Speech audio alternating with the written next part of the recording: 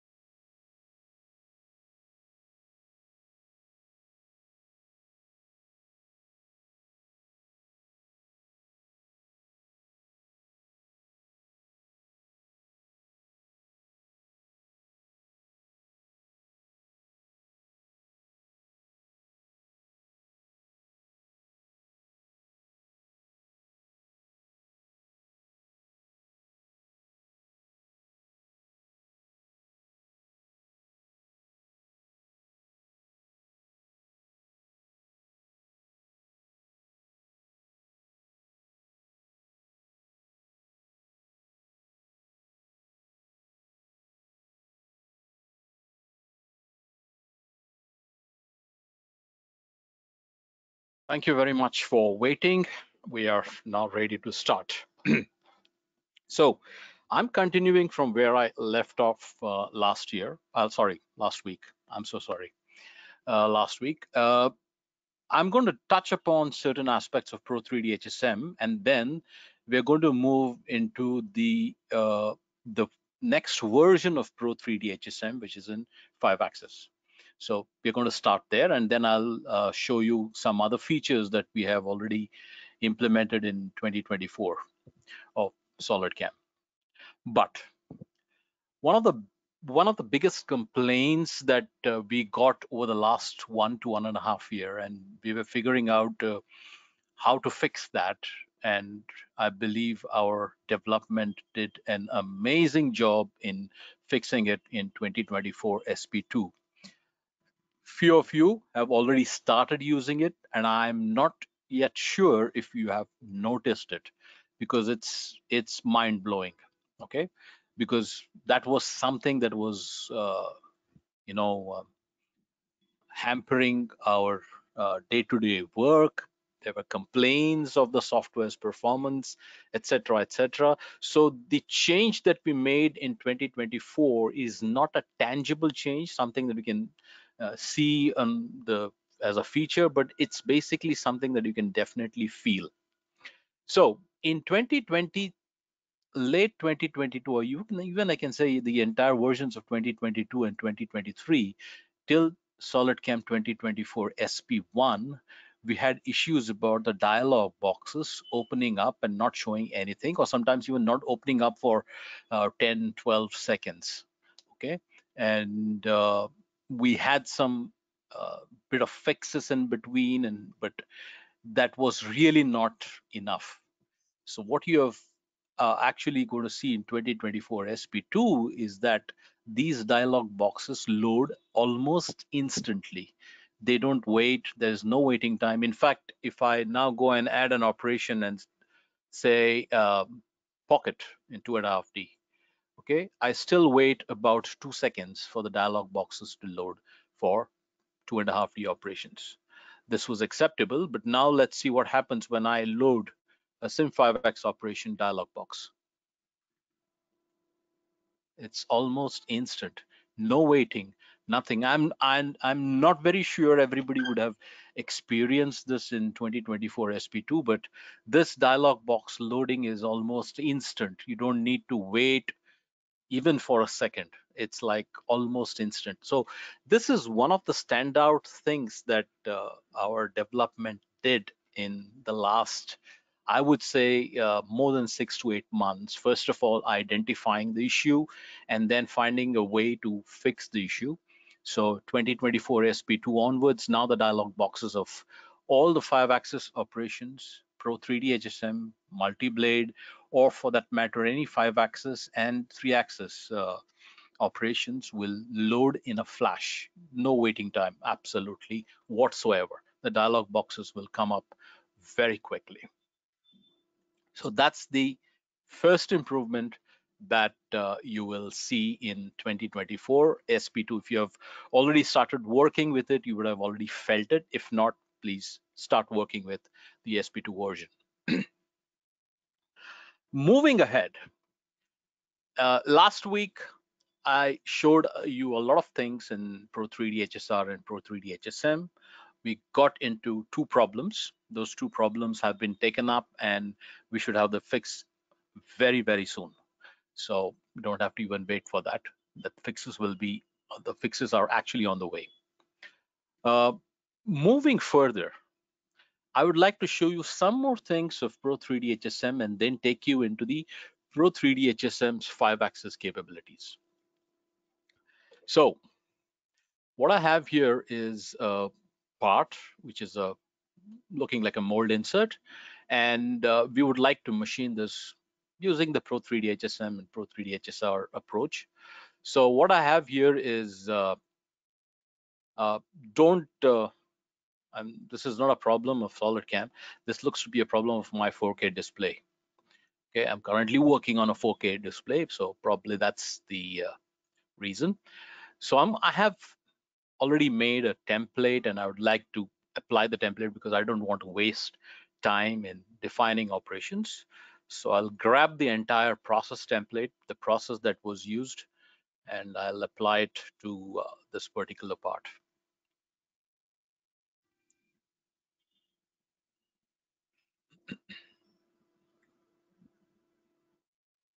Okay.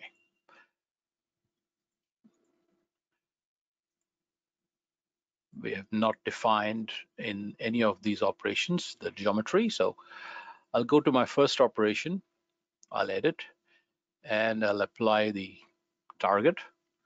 All other parameters I'm not going to check except for this parameter here. Yeah, this is 10,000.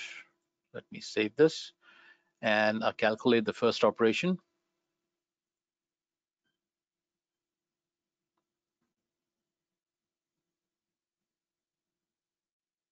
Okay, no problem.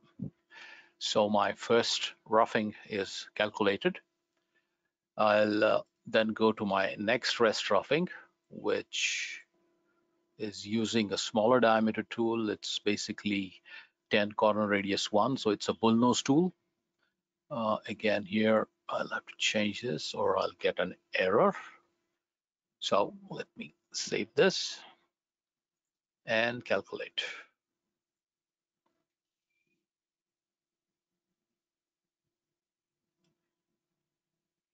Okay, my rest roughing is calculated.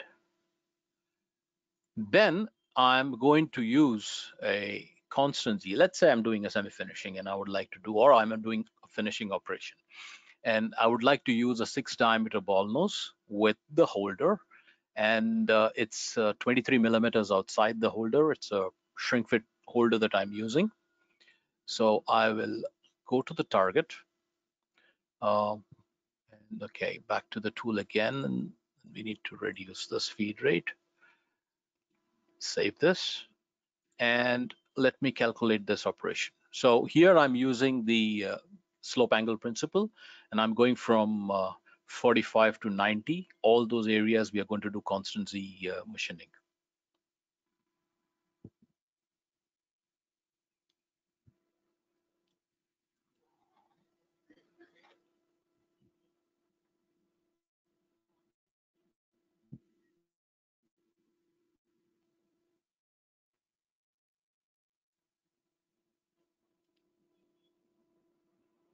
The depth of cut is approximately about 0.2 millimeters on this part.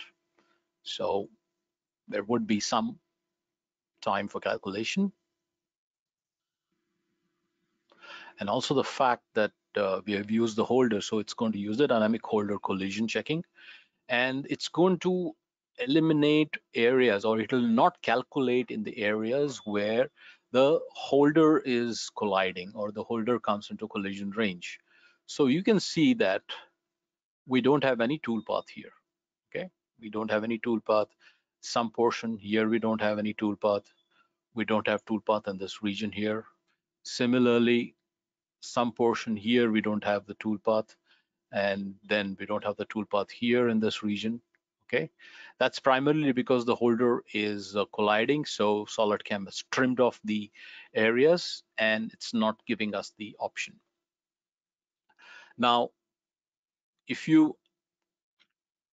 talk about solutions, what should be the next possible? Because I can't leave the part unmachined in this area and expect that somebody else will do something else. So I have to do that operations myself.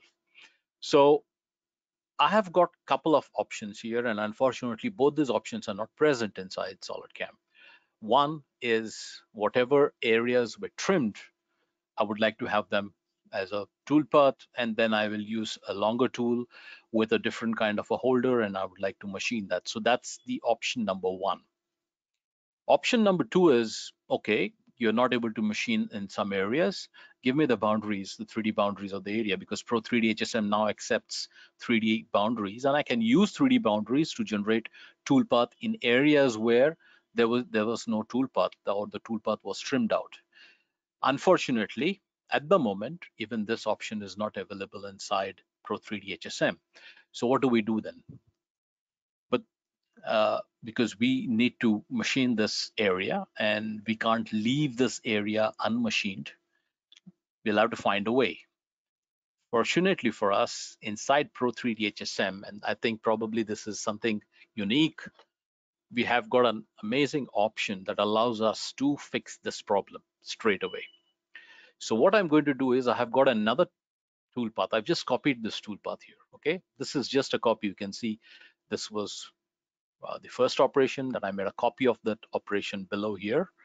I'll edit this, and here I've removed the holder. So just give me the toolpath without the holder.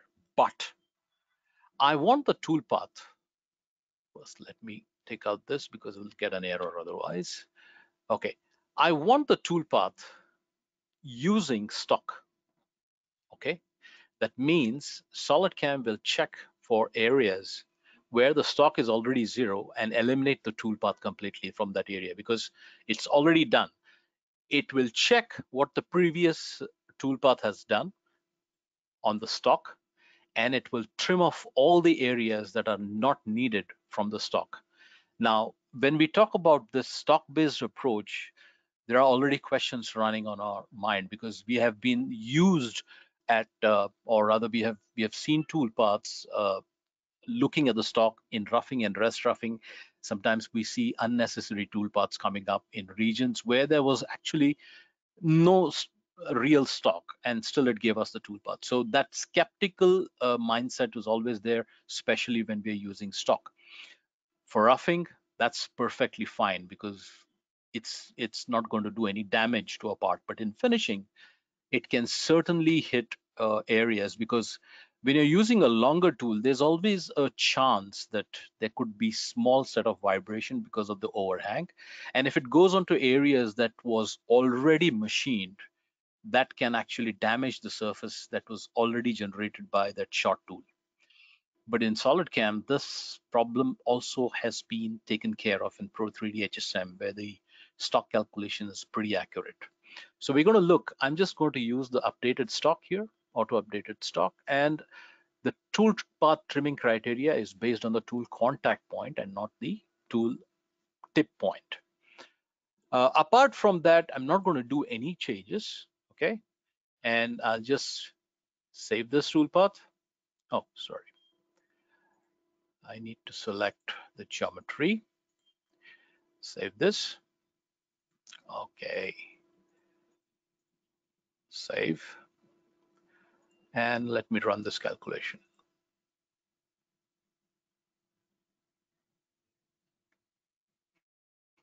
So it's already done the background calculation for the updated stock of the previous operations. That was pretty quick. You didn't even see it. And now we are running the slicing of the areas where the stock was remaining.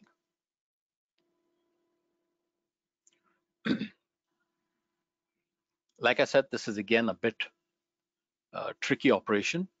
That's the reason it's taking the time for calculation.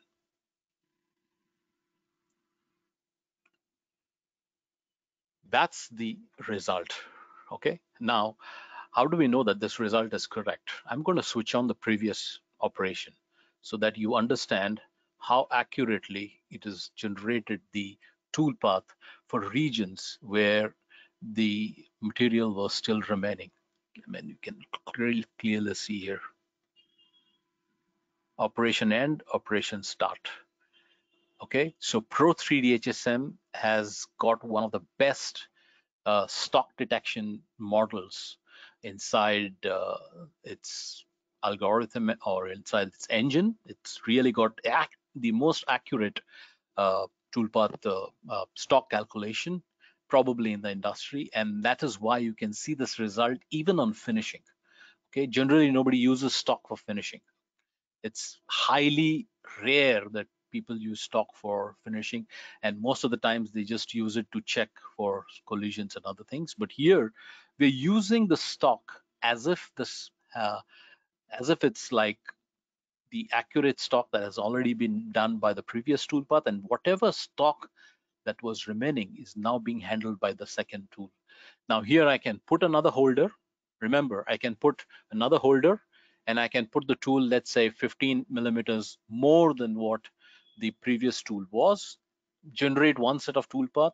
It will still have areas where it would have not entered. I can put the third operation now without any holder, or probably without taking the tool out again by even more amount of the length, increasing the length more than the previous one, and generate the toolpath till everything has been machined. So this is one of the standout features of Pro 3D HSM. Okay, now this is the solution if you have a 3-axis machine.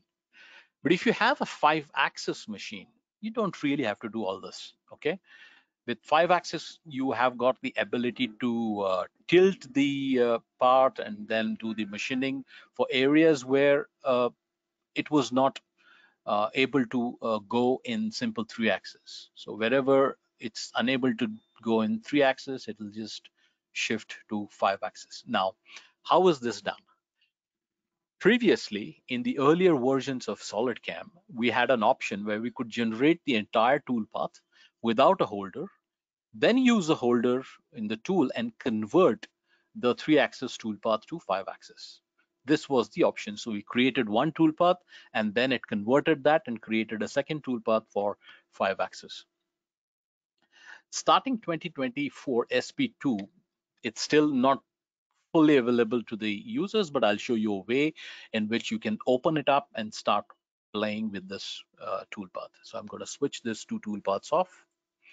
Their work is done. By the way, the same approach is also taken. For example, I can show you for linear. Uh, we can take the same approach. Geometry, target, tool. Let's reduce this one.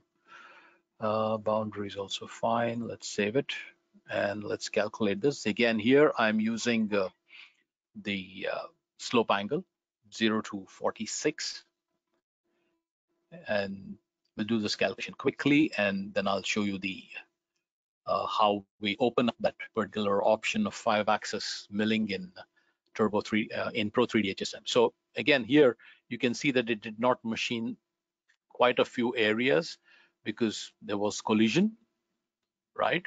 So now we would like to machine only those areas where there was collision. So I'll edit this, switch on the target, and go to the feed control. Okay, constraint boundaries. Let's save this. Again, here, like you can see, I've switched on the respect stock model and calculate this toolpath.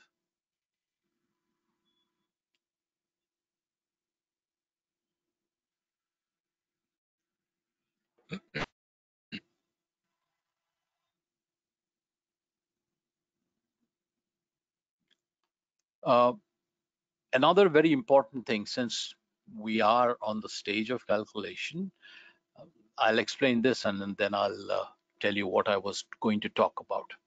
So you can see that areas that were left out, so if I switch on the earlier toolpath, areas that were left out are being covered by the next tool, which did not have the holder. So you can see that it's done a pretty decent job in identifying areas and then machining them with the updated stock. Okay, so this way you can use several different tools: small, medium, long, extra long. Remember the diameter in most of the cases. I'll also explain to you this. In most of the softwares, when you use this finishing and you split the tool path, the diameter of the tool has to be same, right? The shape of the tool has to be same. Now, because here we are using a stock-based approach, I don't care about the next tool's diameter. Let's say I did the first machining with a 6 ball nose tool. The second one, which is a medium or a long length tool, probably is not 6. It's 6.3. Okay, some crazy number.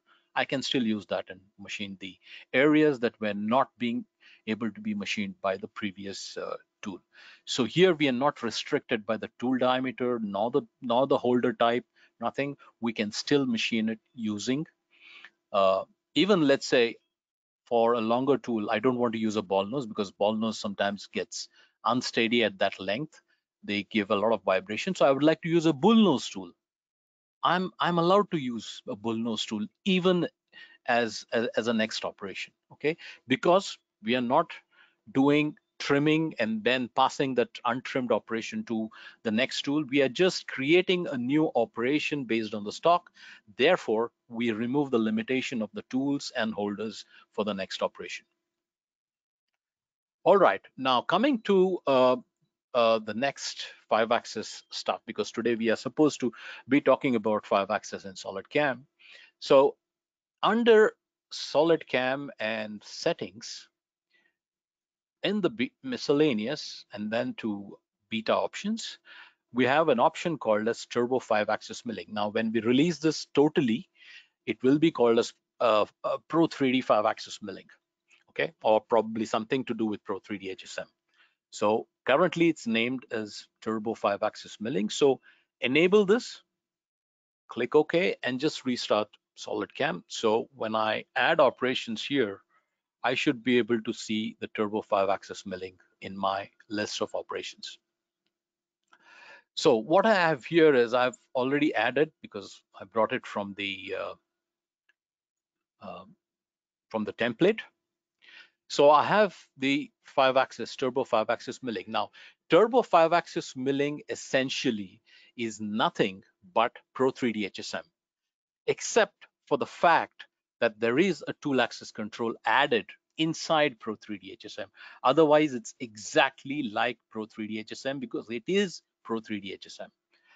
right? Now, what are the strategies available for 5-axis? We have constant Z rest finishing, linear, constant step over, rest finishing, pencil, and then the combination toolpaths of constant Z with linear and constant step over. So these operations, like Pro 3D HSM, are also available under the turbo 5-axis milling of SolidCAM. So what I have done here is I have added a constant Z rest finish just to show you the possibilities of what you can do with SolidCAM's turbo 5-axis milling. So you have the tool here. Let me pick the target. The tool here is four ball nose. Again, I'm using the holder and with a shrink fit holder. Sorry for this because I changed the machine. Let's go to the tool axis control. Now in the tool axis control, whatever default has been provided by us works absolutely fabulously in any of the parts. Why am I so confident? Because we have already done several trials with this particular engine. That's why I'm super confident about the ability of the tool axis to handle the situation. So we use the tilted to axis by fixed angle. That's the first tool axis direction. And then in the collision avoidance, we have two types of collision avoidance system. One is the optimized collision free tilting, and the other one is dynamic collision free tilting. We advise you to use the dynamic collision free tilting always because it's much more powerful, but sometimes, rare occasions, 0.1%, it may not work, and that time you need to fall back on the optimized collision free tilting. But otherwise, 99.9% of the time it works extremely well. Okay, that's it. We just say tilt it to z-axis, maintain the tilt. If you want, you can switch on the smoothing function. Oh, and that's it. There's nothing else to be done in Turbo 3D in this particular option. So I'll just save this and let's calculate.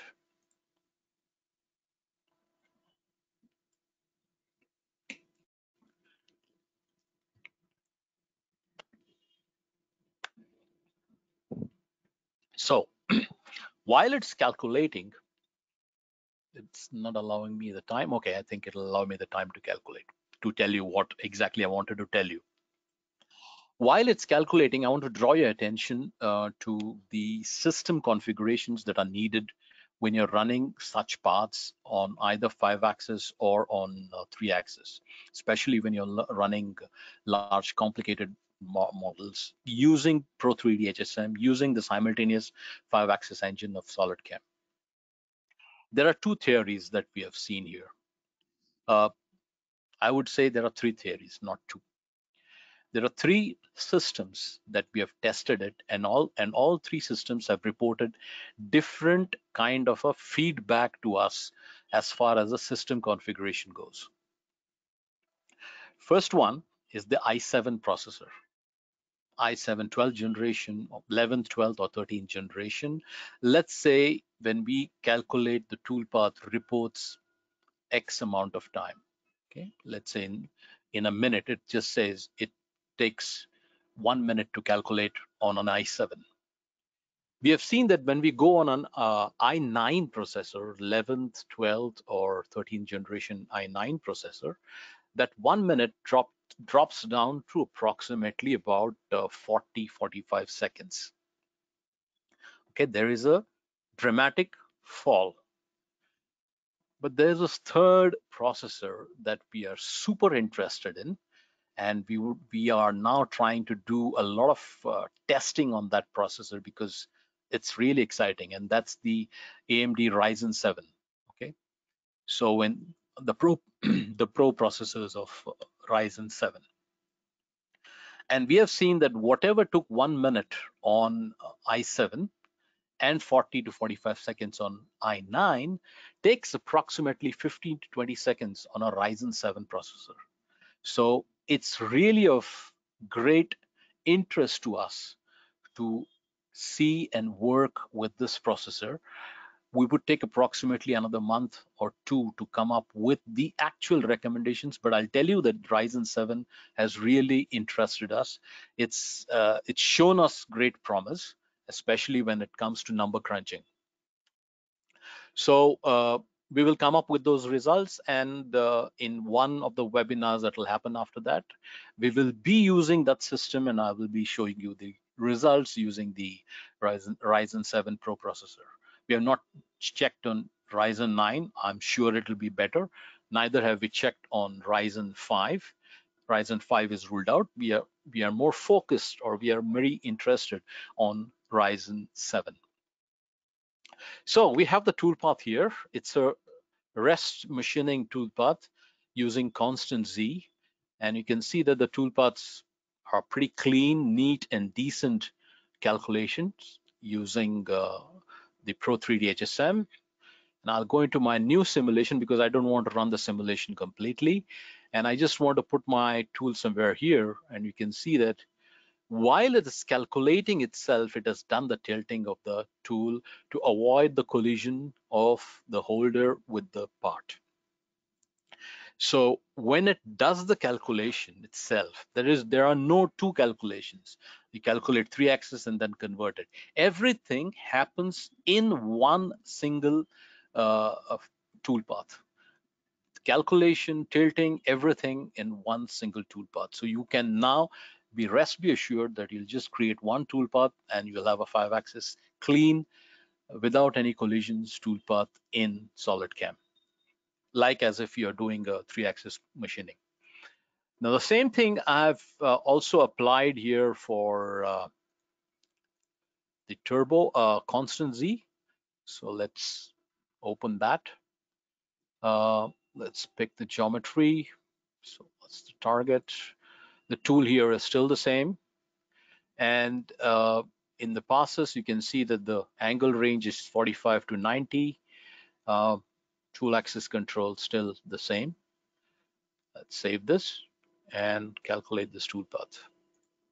So this particular 5-axis milling is capable of doing what exactly 3-axis does, plus it goes a step further to give you the tilting in areas where holder is likely to collide or comes within the collision range or the clearance range that has been defined by the user and tilts the tool.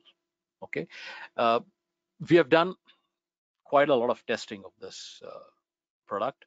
It's been in the beta for a long time, but I think now it's time that people start playing with it. Remember, it's still in beta. That means it might still have issues, but I think it's giving us pretty good results so far.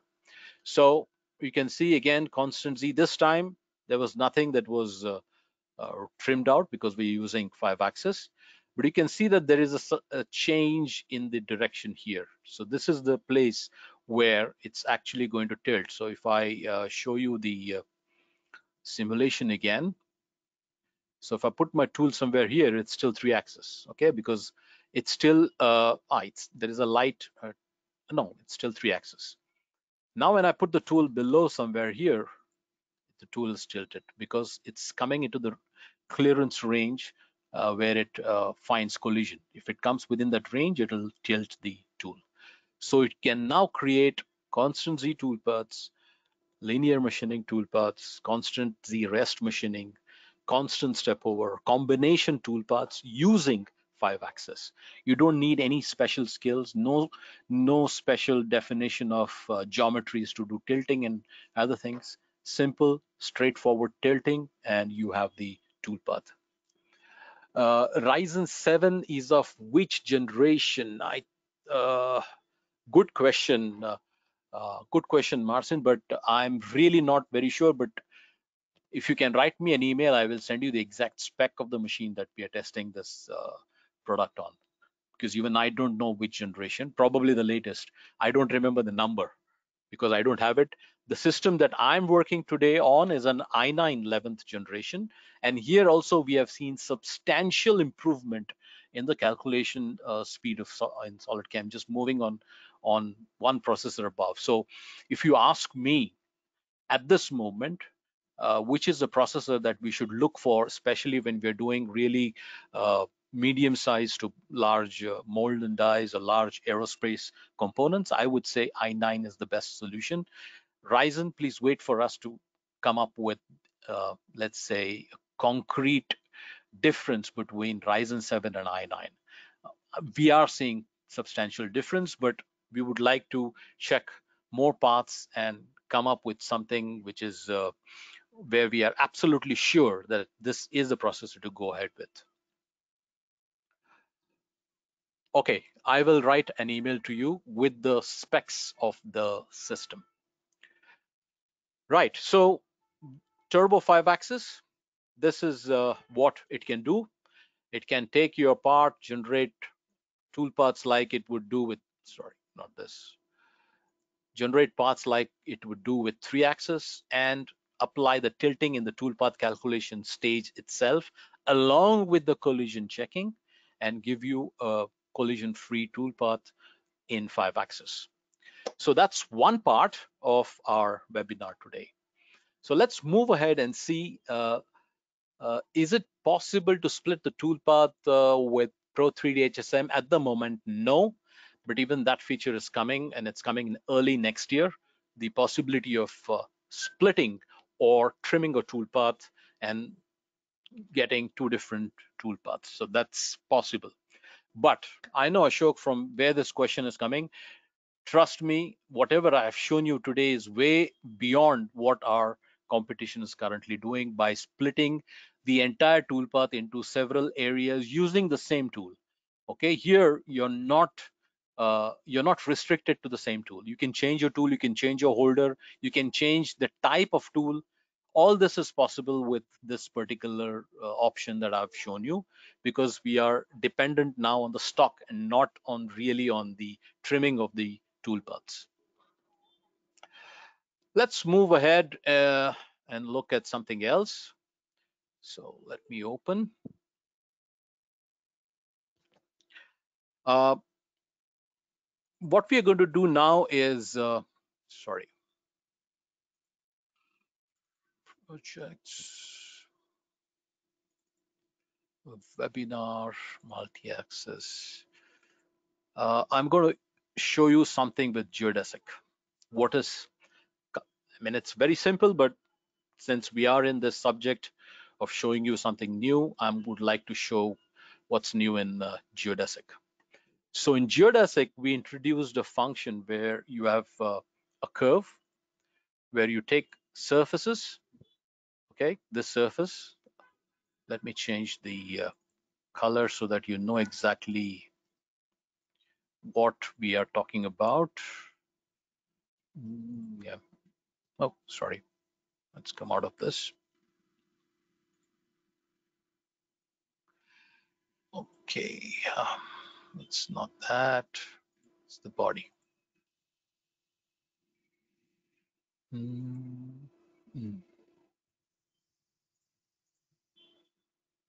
Let's check. Forget it. We are not.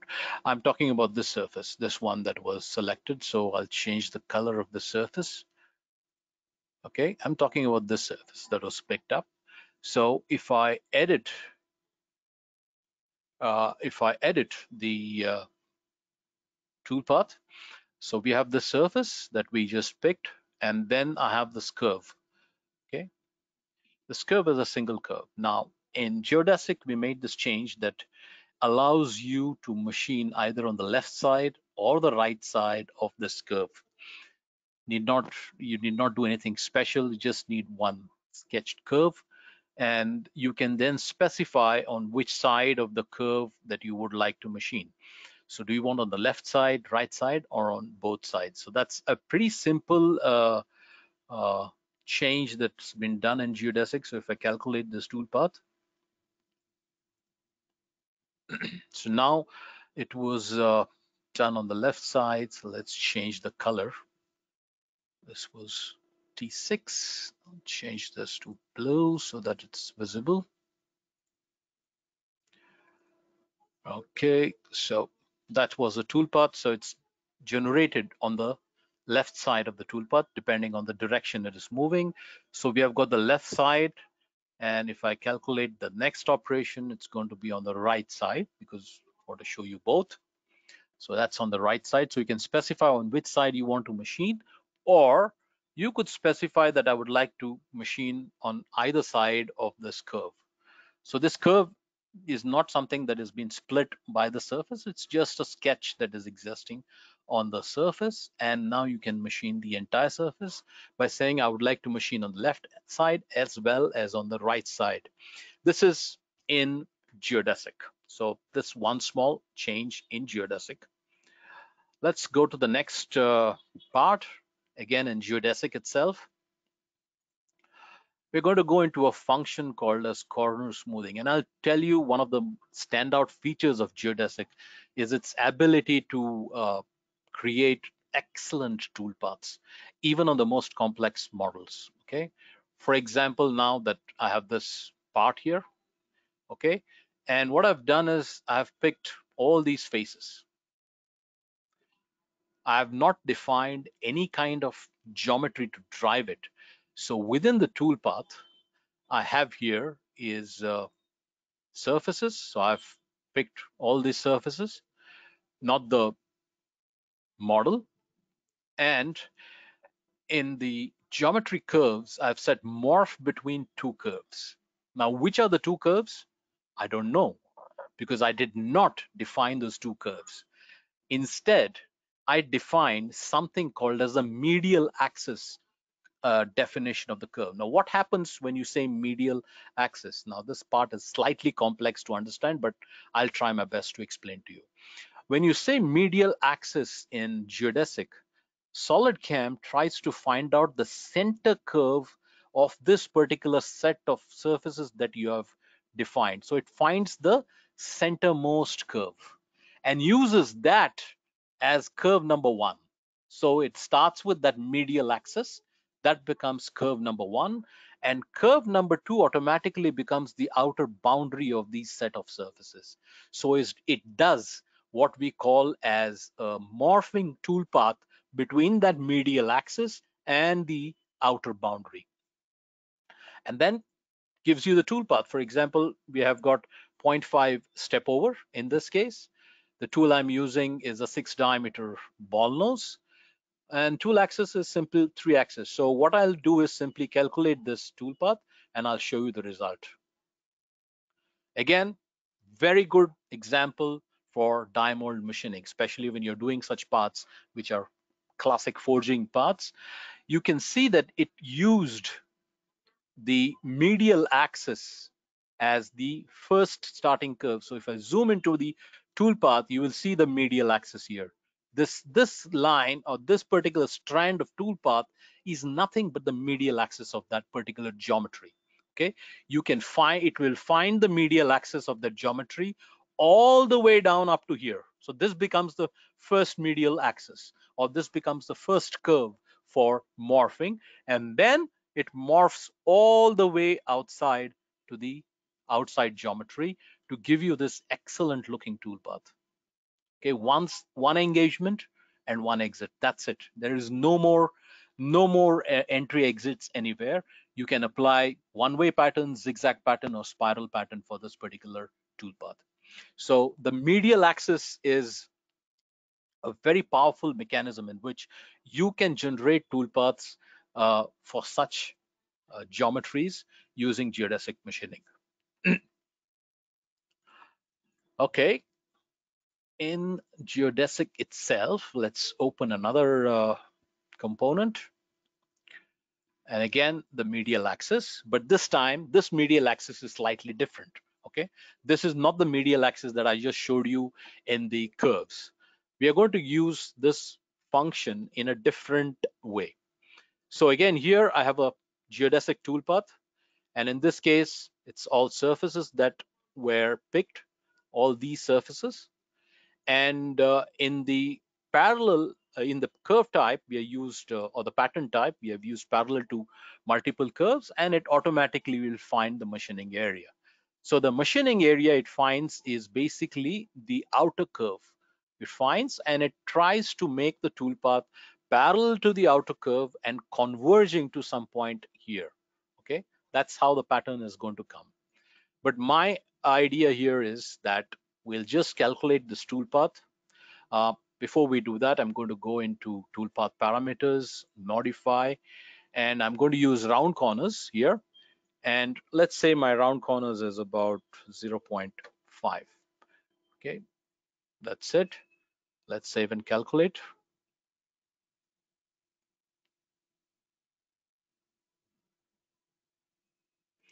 Of course, Eric, we can do from top to bottom, from bottom to top. Both the cases you can do it in Geodesic,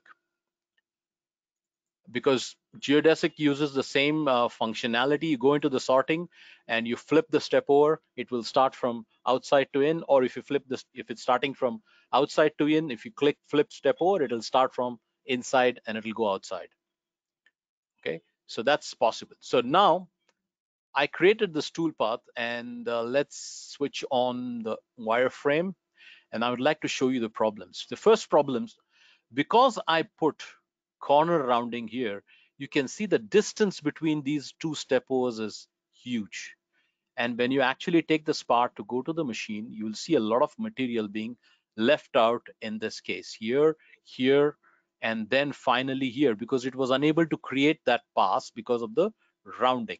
Okay, so when you have such a situation, we can use the medial axis again.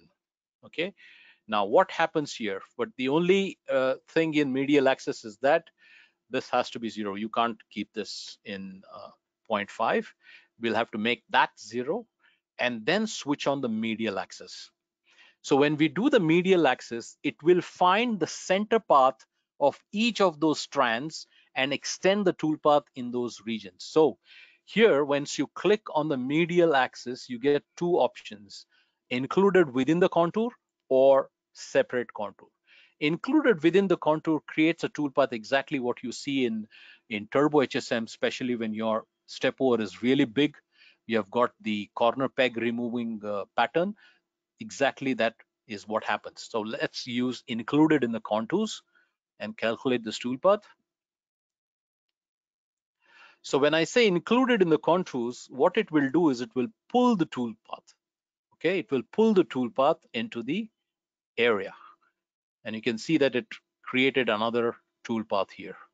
Okay, now if I change this mechanism from included in the contours to separate contours, click OK. Now what it will do is it will create additional passes or additional strand of toolpath that is joining the center of these patterns to eliminate whatever little material that would be getting formed in between these two passes. So it will finish this machining, retract, and then create the center line toolpath, or again what we call as the medial axis toolpath. It will create this medial axis toolpath separately. That's why that separate contours. That means it's a separate toolpath. So wherever it is affecting all those areas, it will create this medial axis toolpath. Okay, so another small but very significant change in geodesic machining. Okay, let's move ahead. And from geodesic, we are going to move to undercut machining. Very significant, uh, let's say, very significant toolpath. Okay, so let's open the first. Where is my cursor? Okay, sorry, here it is. Go to open the part. Okay, so let's edit this part, and I'm going to go into the draft angle analysis, and you can see here, it's pretty small, but it is -1. So I'm going to say 0.5, and that's it. So we can see that these areas are not having positive draft. They're having undercuts, and it's approximately about 1 degree undercut. So when you have such paths which have positive and negative drafts in the same uh, geometry, we can use a new kind of a toolpath called as 5-axis undercut machining. So in 5-axis undercut machining in multi-axis, okay, so here we have an option. First of all, picking the tool, geometry is the same, like as if you're doing a 3-axis machining. The only difference is when we go into the passes, you have an option called as machine only undercuts. Okay, so it will find out, first of all, which areas are undercut, and it will only machine those areas that are having an undercut in 5-axis. Okay, this is a 5-axis operation. For 3-axis, we already have an undercut milling 3-axis. We are not talking about that. We are talking about 5-axis undercut machining. So again, so sorry. So again, in undercut, because people ask where is this? So in undercut milling, we have got 3-axis, and then we have the multi-axis. So we are looking at the multi-axis option. 3-axis has been around for quite a long time, and you can use it safely. It's been there for a pretty long time. It works very well. Again, the 3-axis undercut machining is based on the Pro 3D HSM engine, so it's very well tested, and several parts have been cut on that, so there's nothing, no issues. So I'm using the machine only undercuts, and in the tool axis, like I said in the previous one, previous turbo 5-axis milling, we use the tilted to axis by fixed angle, and we're tilting it to the Z axis. Let's click on maintain tilt. That's switched on, and the smoothing is on. So let me save this. What happens here? Okay, this is done. So let's calculate this toolpath.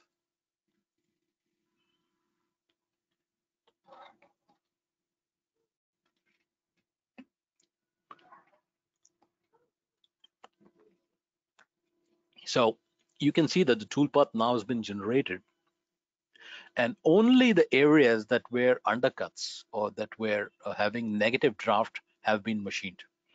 So if I run the simulation, okay, let's run the simulation. The first pass obviously will have very less tilt because it's just on the side, and then it will start tilting. So if you can look, it will start tilting.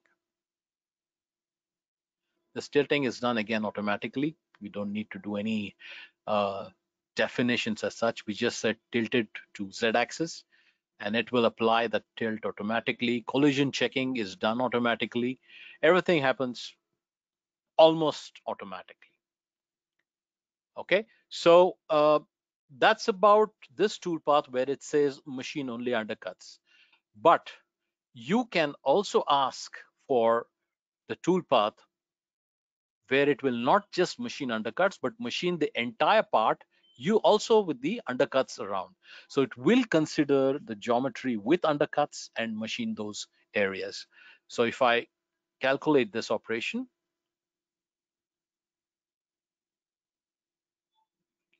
and now run the simulation here,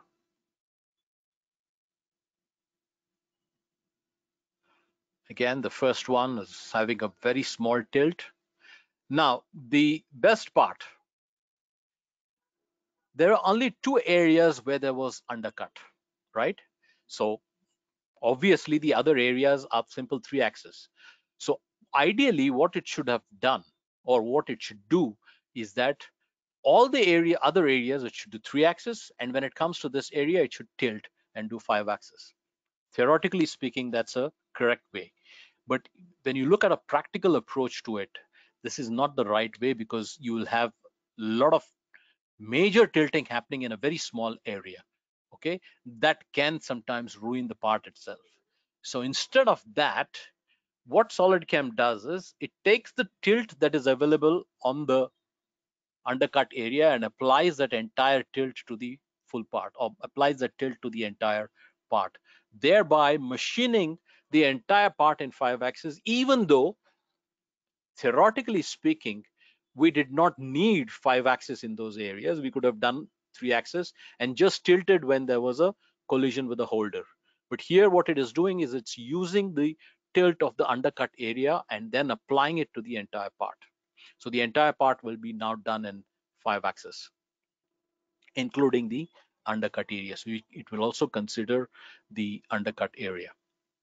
Now, this was a simple example. A bit complex example could be a part from aerospace. Let's say a small part from the aerospace. It's open.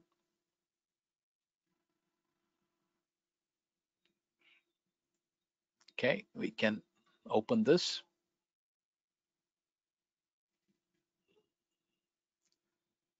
Slightly complex. It's not very complex. So calculate the first toolpath. It's machining. This is straight. So if we edit this part and do an evaluation of the draft angle analysis, you'll see that this area is an undercut, whereas this area isn't an undercut. So we have the first toolpath where it is doing both the undercut regions as well as the regions where we have positive draft. And the second one, I have just said machine only the undercuts. So if I calculate the second toolpath, it will only machine the undercuts. Okay. Now, did you notice another thing? When I said calculate, the toolpath was displayed instantly. Okay. How did that happen? Why did it not run the calculation and take at least 5-6 seconds to do the calculation of this part? Now, this is another very interesting feature. It's there inside the software, but you can't see it. You can only feel it. It's called as toolpath caching. We store all the results of the toolpath into the cache area of our engine. And when there is a change, like I explained in my last webinar, when there is a small change, like for example, the changes in the step over, okay, we just recalculate the areas affected by that particular change and then display the toolpath. So the recalculations of most of the toolpaths in SolidCAM now are pretty quick.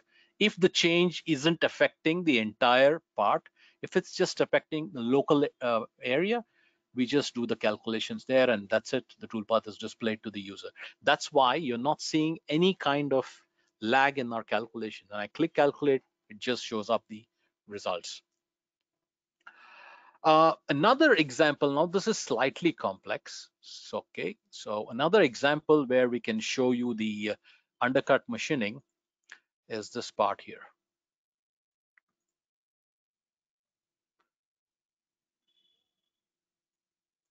Now I have a part that has got a cavity inside, and this is a very strange looking cavity. So if I again do the I'll edit this part and show you the draft angle analysis, you can see that it's a bit crazy. It's having undercut here, it's straight, then some portion it has an undercut, and then there is an undercut here. So when I want to machine such a pocket using a generic 5-axis or even geodesic, it's actually a laborious process. You have to pick the surfaces, you have to specify your tilting direction and all those things. But with the undercut machining, I just pick the entire model. I select the boundary for it to be machined. So I've here, what I've done is I've picked a big circle and said, okay, within the circle, whatever you find, you can machine. And what it does is this beautiful toolpath.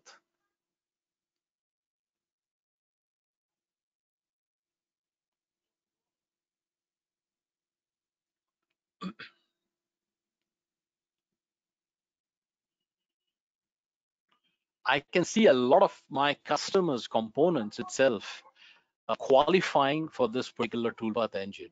They may not need the classic 5-axis approach to machining such areas. They can still use the undercut machining engine and generate the toolpath.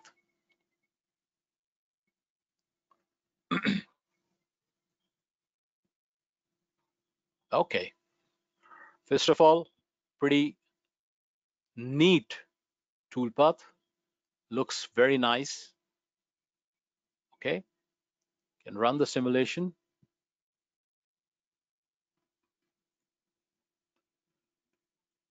It's a very small tool.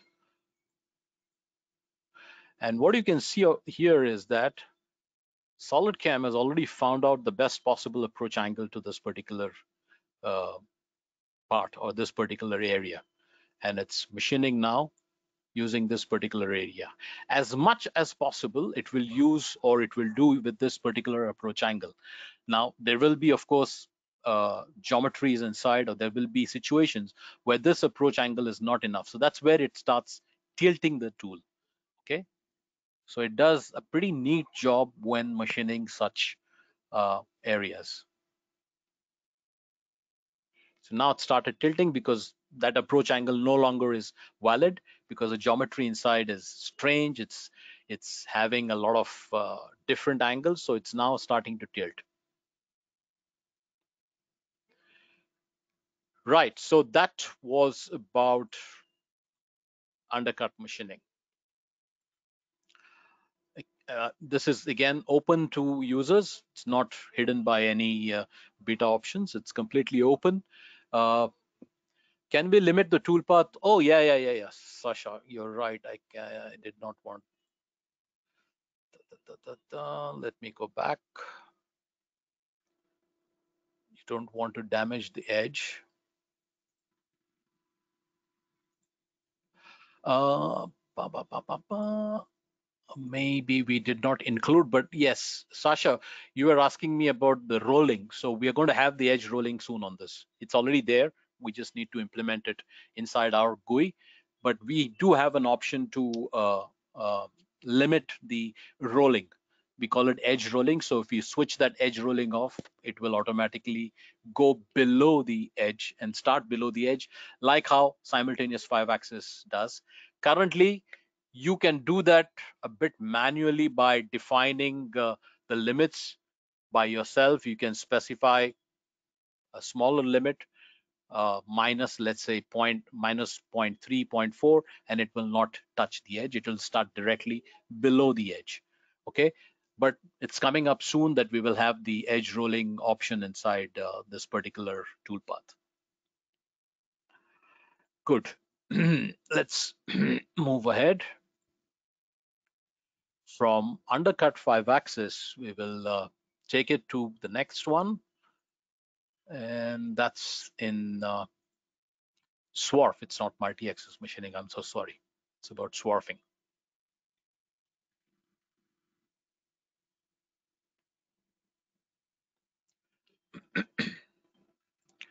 So we made another change to the swarfing engine. So let's say you want to swarf this all these faces, and you don't want to remove the material in one go, and you want to take several passes. Earlier, we had that thing that if I edit this, and if I go to the toolpath parameters, we had this one way or zigzag. So we had this one way option. And if I calculated the toolpath,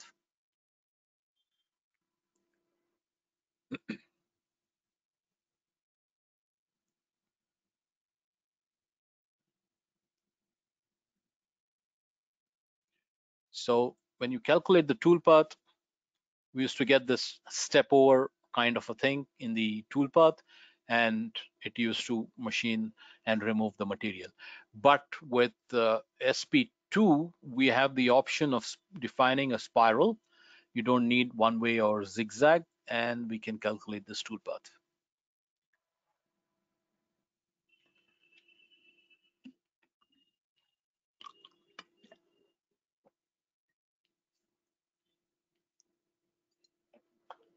Okay, now this has been converted into spiral. So you don't have that step over anymore. It's just a simple spiral that is getting wound on the surfaces while machining the faces on the side. So this is how it will run.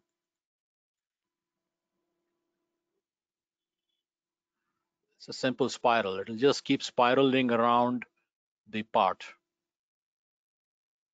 while removing the material on the walls. Now, this spiraling technique is not just available on the bottom floor, but it's also available when you're doing the depth. Okay, so if I calculate this operation, it's also available when you're doing the depths. You can see now no more there are depth of cuts. It is just a simple spiral going around the walls. So the spiraling is now available to you for the walls also. Okay, so that's again something that we introduced in SP2. Moving ahead, the last one, in fact, we are now going to go into the edge breaking. Okay, let's use this.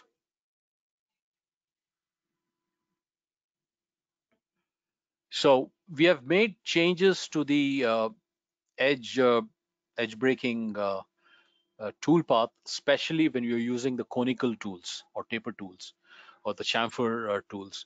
The kind of result that you get now with in SP2 with the conical tools is much better than what you would see even in SP1 or SP0 of 2024, because we have made quite a lot of change to our engines where we have extremely small amount of retracts when we are using the uh, conical tool. So let's go here. Tool, is it mounted? Yeah, it's already mounted. So let's run the simulation. Let's run the simulation.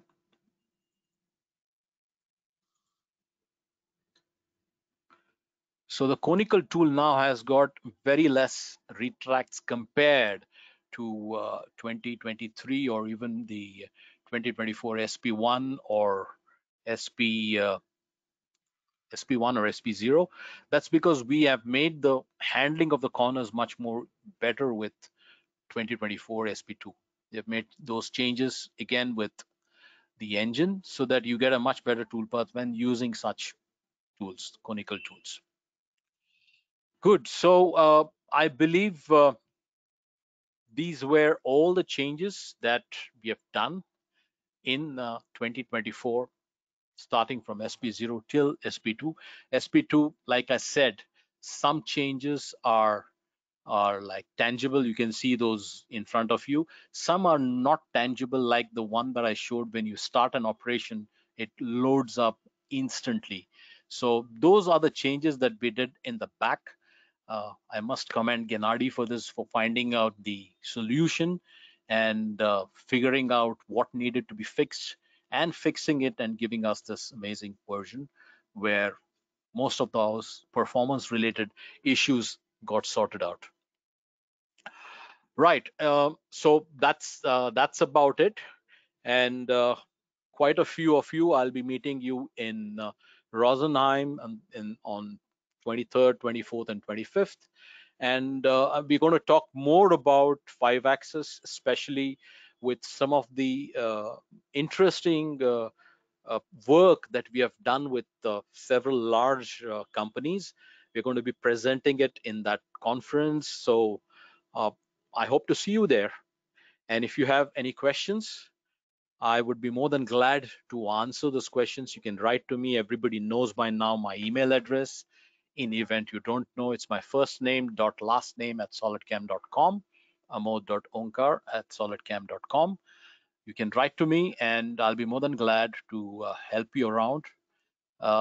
And to Marcin, I'm going to send you the processor version so that if you can get yourself you can get a hand on one of those systems of Ryzen 7, you can also check the performance of the toolpath on the Ryzen 7 tool engine, on the Ryzen 7 processor, sorry.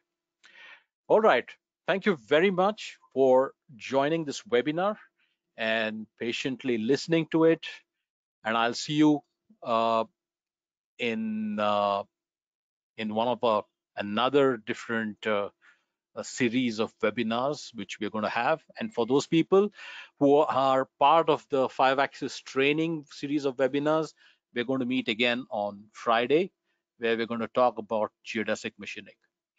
Thank you very much, and let's hope we'll see you again. Thank you. Bye-bye.